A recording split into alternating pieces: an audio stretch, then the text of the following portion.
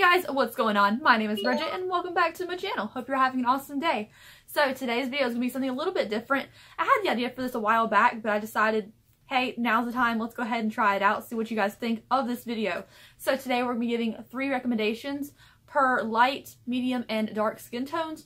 Which palette I think would really complement your skin tone the most. Of course, you can wear whatever eyeshadow you want. I'm sure I wear the wrong eyeshadow sometimes. The wrong eyeshadows. You can wear whatever you want. I don't care. That's what my point is. You do you. I'm sure you can make anything look beautiful on you. But this is just things that I think would complement your skin tone really well. So without any further ado, let's jump into the video.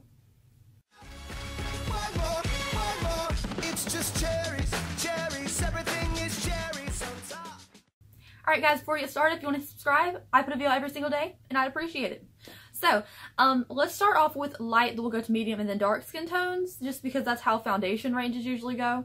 So let's start off with light skin tones. My first recommendation for light skin tones, like myself, is the Lorac California Dreaming palette. I use this thing all the time because a lot of the transition shades and a lot of the base colors are super pale. This is like a pretty off-white shimmer. I feel like this is going to go over most people's lids if you are a paler skin tone. Also, a lot of these colors like this light pink and this light pink matte and these transition shades are pretty light. I think they look kind of like a little bit warm on my pale skin tone. But I feel like this is great for paler people in the lighter, fairer shades. Okay, so next eyeshadow palette for people with a lighter skin tone. This is the Tarteist Pro Amazonian Clay palette. The original Amazonian Clay palette. I don't know if there's another one now, but I feel like this has been out for a minute.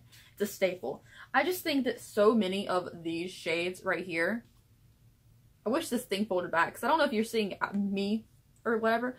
This whole half of the palette, very, very light shadows. Like, for me, I see a lot of varieties here for my skin tone because everything's going to show up pretty bright. But for a darker skin tone or a medium skin tone, I feel like these could get kind of washed away and look kind of muddy. Like, if you don't put a white base down or something, it's probably look kind of muddy with these transition shades. But for me, these are like a deep transition if I just build it up a little bit.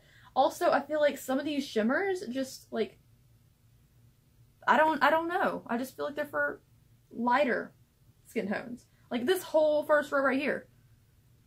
They're a great base for me, but I know a lot of people and a lot of my friends that just wouldn't put this as their base. Okay, so third recommendation for fair people. This is the Jeffree Star Cosmetics Beauty Killer palette. First of all, I think this palette is good for anybody because I think it's good quality. But I think that like this white base, unless you're putting it underneath your brow bone with a darker skin tone, most people are probably going to go towards more of an off-white. This is kind of like a bone white. And I also feel like the shade of Princess is great on my lid, but I also see people like really have to put a white base down to make this color work and look pink on them. So I just feel like this is a really good transition blending crease shade for me, but some people might need more of a warm or a darker skin tone or a darker color to make it work on them. I just feel like a lot of these colors look amazing on dark skin tones though, or any skin tone really. Like this purple and this gold, whew, they look good on everybody. But I just think some of these colors, like the pink, that base, and this one, you know, kind of fit a lighter skin tone. You know, I honestly just feel like I'm gonna get a lot of crappy comments on this video, but again, like wear whatever you want. I don't care. It's just like a fun recommendation. I did see this terrible thing on Instagram last night. I will leave the post up here from a girl I follow. Like, this company saying that if you are darkest skin tone, you can't wear, they don't recommend you wear these colors at all. And I do not agree with that at all. I think that's what inspired today's video, is why I kind of decided to finally do this video, is because people are telling you if you are of a darker complexion or you have a darker skin tone in general, you can't wear certain colors, and that's just not true. You can wear whatever the freak you want. You probably look stunning. But, like, it really just got me going, like, why would you tell someone you can't wear that? And then you're telling people with a lighter skin tone on their recommendations that they can wear anything they want, and, like, it shouldn't be equal. We're just people. Whatever. Let's move on to medium skin tones now. That really got me worked up last night. Like, when you're laying in bed and you see some drama and it kind of works you up a little bit, that's what happened to me. First recommendation for a medium skin tone. This is a Saharan Juvia's Place palette. I got mine used, so it's kind of rough inside here, but it's very pretty colors. They're kind of warm. We have a lot of browns. They're not super, super dark, so these can still be a transition shade for you, but you definitely want to build it up. I also think a lot of these pinks and these kind of orangey colors are really great on beautiful, like slightly warm medium skin tones. Ugh.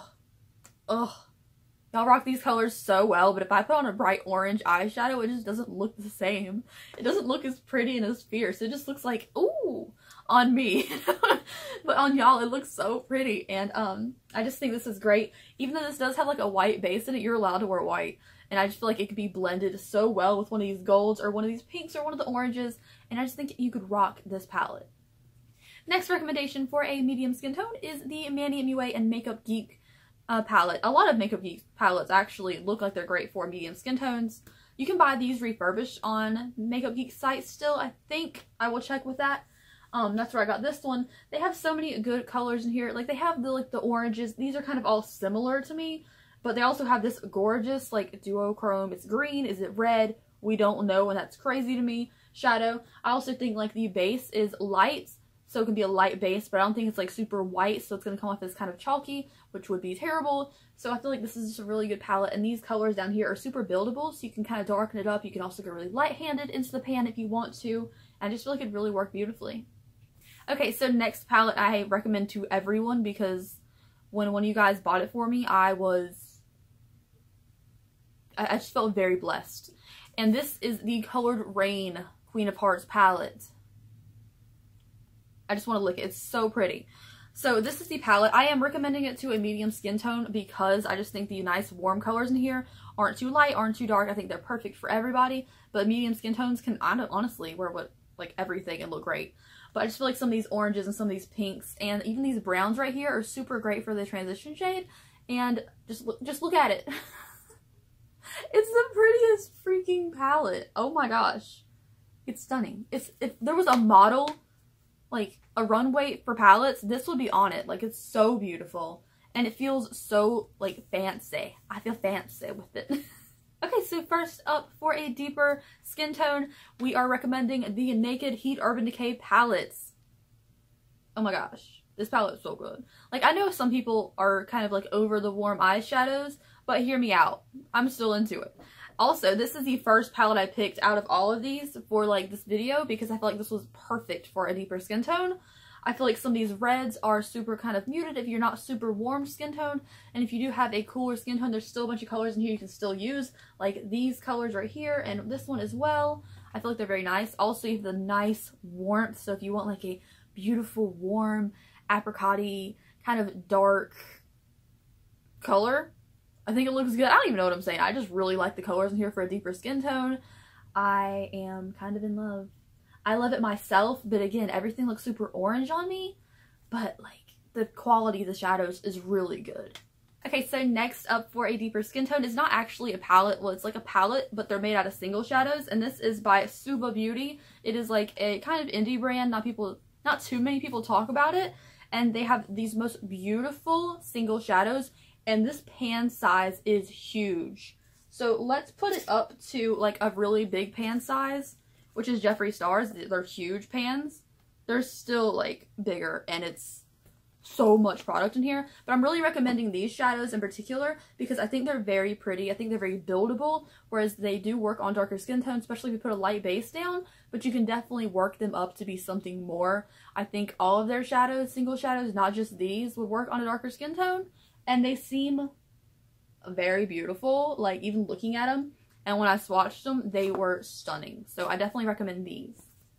Okay, next up is another palette that everyone loves, everyone wants to use. But I think on a darker skin tone, when I see this, oh, on Instagram, and people with a deeper skin tone are wearing this, it looks like the most gorgeous palette.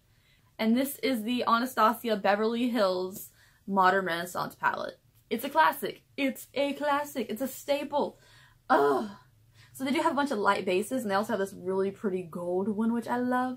And all of these reds and browns can be worked up and deepened up so much to look good on every single skin tone. If you want like a light crease color, they have all of these oranges and a little bit of yellow there. I also just think that nobody really uses this shadow in the palette. I don't know why. I'm thinking about using it as a contour color personally. But I just feel like for a deeper skin tone, these browns and these reds and these oranges in here, they're everything. You can't say anything else except, yes, this looks beautiful on everybody, but for a deeper skin tone, I gag. Anyways, those are my recommendations for eyeshadow palettes per each skin tone. Let me know what your skin tone is and what's your favorite palette for it down below. I think my favorite eyeshadow palette for my skin tone is the California Dreaming palette by Lorac because it's so simple and I can just run some color through and be done with the day. Anyways, I hope you guys enjoyed this video. Every skin tone is beautiful and I cannot wait for the future when everyone is included in everything, you know? I hate seeing eyeshadow palettes like the Lorac, like I think it's called the Breakfast palette, and I'm sitting here thinking like, yeah, I'd be able to use it fine, but I don't think a lot of other people would be willing to use this. It would look kind of chalky on some people, and I like the light palettes. They look beautiful. But I just feel like if they're putting out that, they should also include some colors to help make that work for everyone, you know? Anyways, hope you guys enjoyed this video. I will see you in the next one. I put a video every single freaking day, and I will see you later. Bye, guys! Side note, I forgot to mention, necklace, locks, plugs, jewelry, Pokemon shirt from Plato's Closet in the men's section, because the men's section of Plato's Closet has the best shirts.